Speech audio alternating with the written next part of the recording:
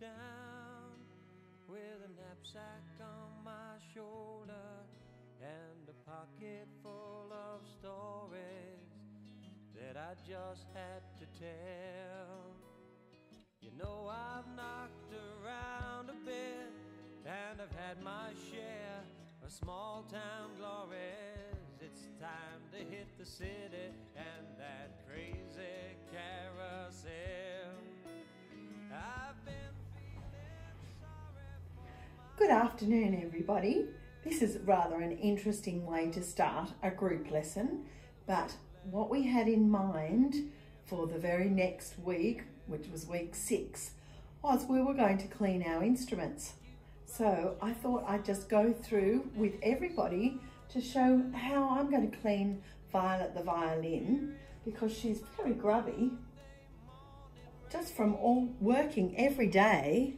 Look, you can see all of this rosin here and rosin under here that sits there, and dust. There's even tiny little, I think there's a little spider that lives just inside my violin, because I see little cobwebs in there as well. So I'm going to give her a beautiful clean this afternoon, and I'm going to show you all the things that I need to clean her and clean out my violin case. Because sometimes the violin cases are really good for your little pets. You might have a very friendly cat that comes in and has a little snuggle in your violin case and leaves lots of hairs. Okay, so, or it just gets dirty after a while, just like everything. Like the car, like your bedroom, like the kitchen, it just gets dirty and it needs to have a good clean. First of all, I'm going to employ my vacuum cleaner, and I'm going to start with the case, okay? Because that will be nice. There's all sorts of bits around the edge that need, oh, looks like I've been eating over it. Who knows? But when you put the vacuum cleaner into your case, you have to put it down too high. If you put it on its very lowest suction, so it doesn't take the insides of your case out, only the dirt. So,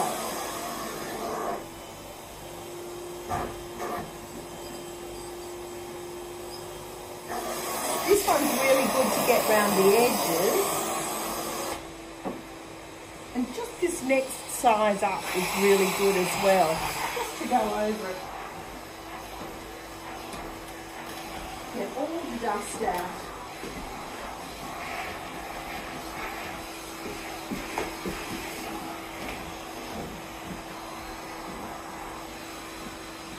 My poor old case looks like it's losing the upholstery in the top of the roof of the car. It's about ready for a new case.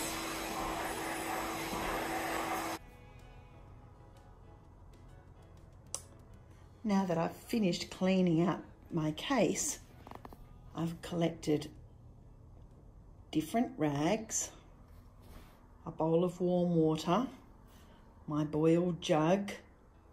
I've got some eucalyptus oil, some methylated spirits, and a couple of different cleaning products.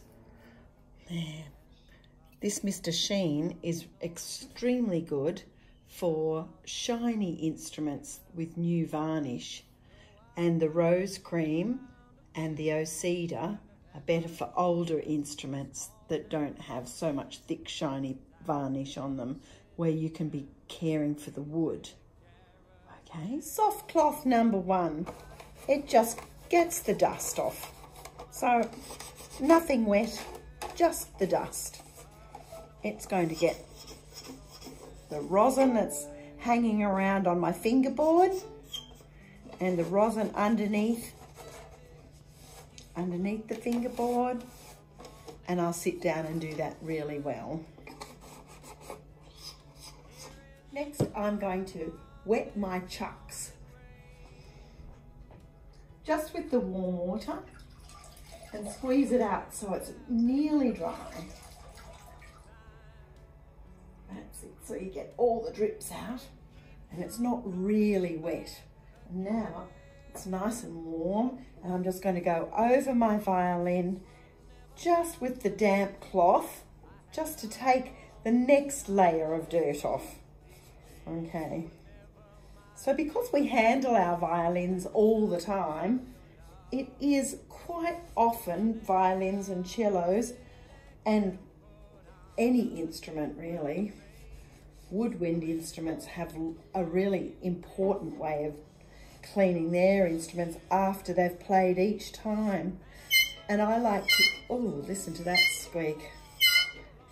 That's the extra rosin on my strings. So I'll sit down and I'll make sure that this damp cloth goes underneath in all the little spots, all little crevices.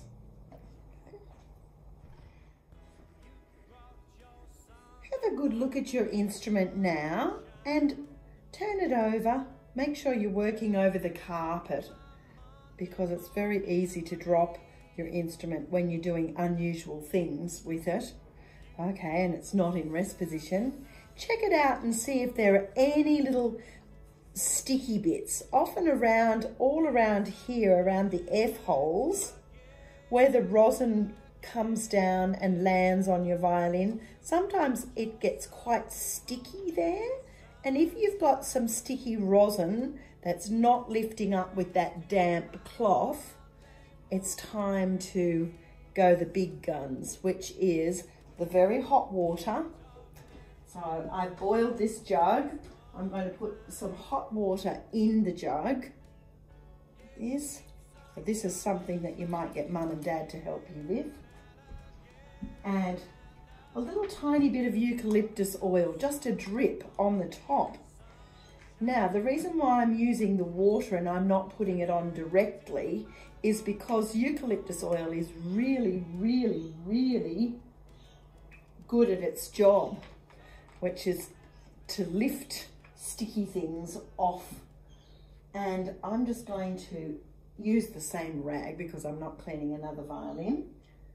And I'll also, so you can imagine that once it's been in with all that water, it's distributed well on the rag and it's not concentrated like it would be if I just dripped it on. So it smells absolutely beautiful, and it should be enough of a cleaner just to wipe over those sticky bits and lift them off. See if that's working. I've got some sticky bits there too. My great-grandma, who owned Violet the violin, let her rosin stay for a long time. See how it has actually stuck to the violin and it's there forever, and it makes that rather nice dark patch. But it takes a long time to look rather nice. Generally, it just looks dirty. There we go. So I'm quite pleased with that now. I'm going to sit down and I'll just go up underneath the fingerboard like this on either side. I won't do it standing up because it's too dangerous. And just make sure there's nothing sticky underneath there. Good. Did you remember to wipe over the scroll and the peg box? I've even got a little one of these, and I can give it a little clean in there because it gets quite dirty in the peg box. Just, you can have a little bit of the dampness on that. That's it, little cotton bud. And just wipe it in there, give it a clean. Go around all the little ridges on your scroll. And when you think you've done everything and you've been right over your violin with the lovely cleaning cloth, it's time to give it a dry. So I'm going back to my first cloth because it's the dry one, and I give my violin a little dry, dry, dry all over.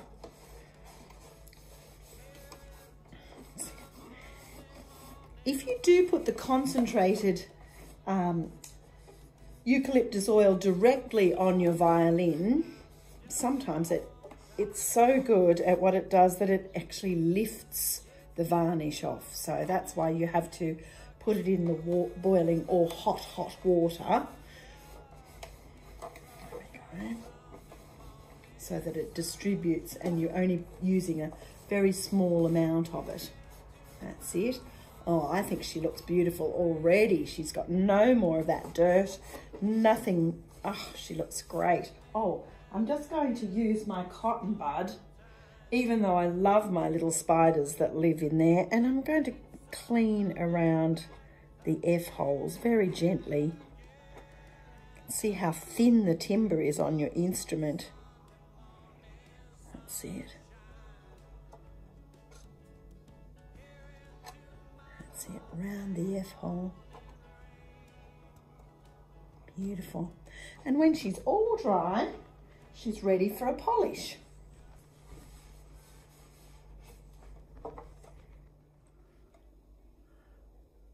You can see that it's much cleaner, but it does look like it's matte or not shiny, not super shiny finish. So we'll see what happens when we put the polish on. I think today I'm going to select that special rose polish because it's a cream and it's got linseed oil in it, and oh, it's just got things that nourish timber and make timber very healthy again. So I'm going to rub that in with a different cloth.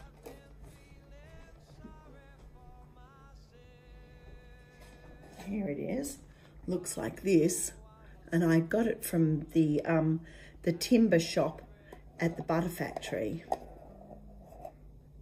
And that's what it looks like, and it needs a very small amount of that cream on my cloth, and then I just rub it all over and I leave it on there for about 10 minutes so that it can sit and set on there.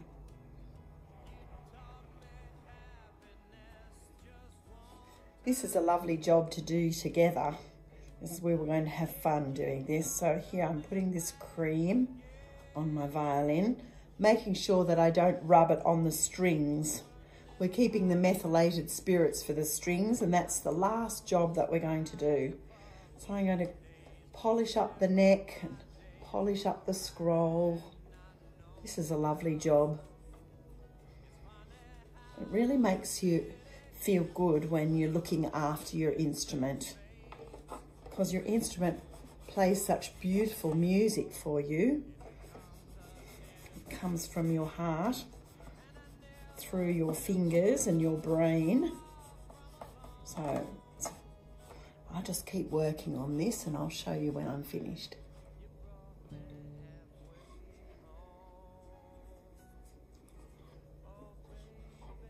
So don't forget the ribs, these bits that hold the violin together, the back and the front, they're called the ribs. This lovely shape here. And it's really fun to polish the back because there's so much timber. If you're ever looking for a violin that's going to be your violin when you grow into a full-size violin, it's really fun if you can find an old violin that somebody's loved for many years, probably even a couple of 100 years, because the timber was so beautiful back there. They chose really excellent trees, and the craftsmen really carved their instruments to use very thin timber, and it meant that the sound was very gorgeous that comes from your violin or your cello.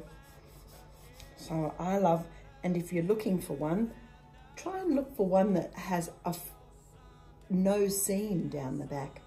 If it's a full piece of timber, it was a very special violin. So it's called a single piece back. Oh, she's looking beautiful. That matte finish is going away and she's starting to look shiny. Okay. I have this little violin at home from school. She's waiting to get some new strings and be renovated because I love looking after them at home. But you can see it's much more highly varnished. It's got a high varnish on it and a high shine. So I'm going to use, to clean that one, I'm going to use my Mr. Sheen. But I don't spray it directly. I wouldn't spray Mr. Sheen onto my violin because it would do terrible things to the strings. So the way to do it is you spray the Mr. Sheen onto your rag like this. That's it. And then you can really know where you're going to polish the violin. There we go. So that means that you're not spraying it over anything that might melt under Mr. Sheen. But Mr. Sheen really makes high varnished violins look very special. Look how shiny that one's coming up already, just with one little rub. It's much quicker than using the furniture polish. Okay, and it smells really fresh and clean too.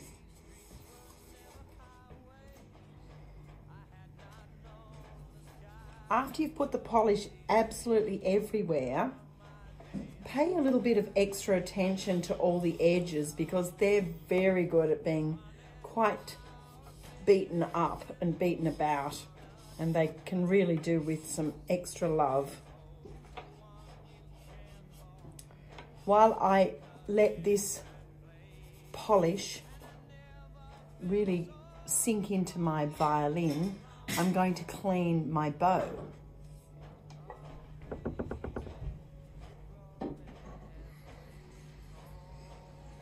So I'm just going to clean the stick today. I would like to shampoo it sometime because it's got lots of greasy bits where my thumb rests against the hairs there.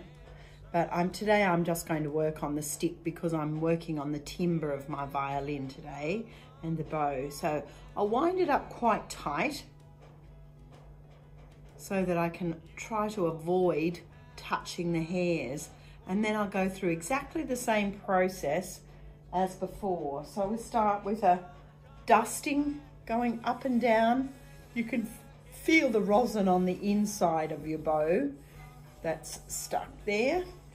And then I'll go over with my little damp cloth. There we go. Trying to avoid touching the hairs at all. So I'm really, you can see I'm really trying to avoid touching the hairs because I don't want to wet them and I don't want to add anything to them. I'm going to put a little tiny bit of this chucks through like this and take it, zip it up along there like that. There we go. So I'm really trying to take that sticky, greasy bit of rosin I can feel that's stuck to the timbre of the bow, and I'm removing it with my little bit of special rag that's got the eucalyptus oil in it. There we go. Very important I don't get eucalyptus oil on my hairs. So this is probably a really good job for mum or dad. I hope they're watching.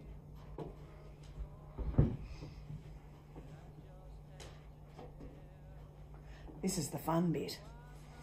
I'm going to buff it now. I'm using the toweling that's got lots of little loops.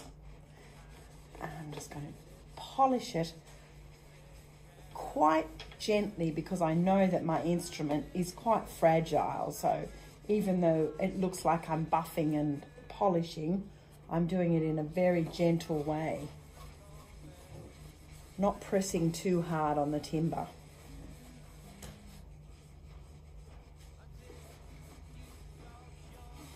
I think she's looking shiny.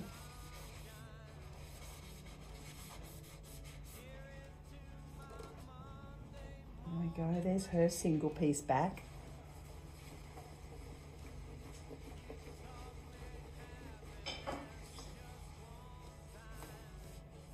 There. This is a lovely job to do while you're sitting and watching a little bit of telly or listening to whichever book that you're studying at the moment. I think it would be very satisfying if it was a cello, because it would be so much timber to polish and make look beautiful. I can't wait for when we all get back together again and I'll see all of these gorgeous shiny violins, and they'll probably smell really good too. This one does. Oh, it smells beautiful. How do you think Violet looks? That matte look is disappearing and she's getting her shine back. That's beautiful. My last job is going to involve methylated spirits. So you'll definitely need a helper because it has a childproof opener. And you just need one little dab on your cloth like this. I'm sure someone in your house could help you with this. Grandparents are very good at cleaning things. That was something they really perfected the art of. And the methylated spirits is just for the strings. So all the strings from the greasy fingers that we have and the rosin that ends up down here get quite dirty, and they can do with a good clean. So here I'm just going to rub it over lightly.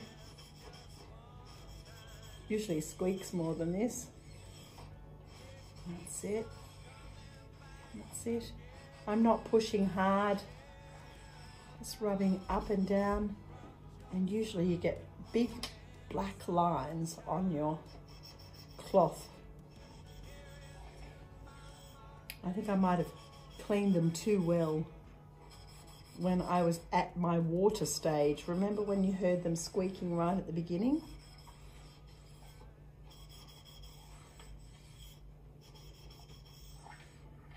Now, I feel like my violin has had a little bit of a renovation. It's had lots of love, smells good, and I can't wait to play it. I hope you have fun cleaning your instrument this week. That I just had to tell. You know I've knocked around a bit, and I've had my share. Small town glory. Good afternoon, everybody. This afternoon, we're going to continue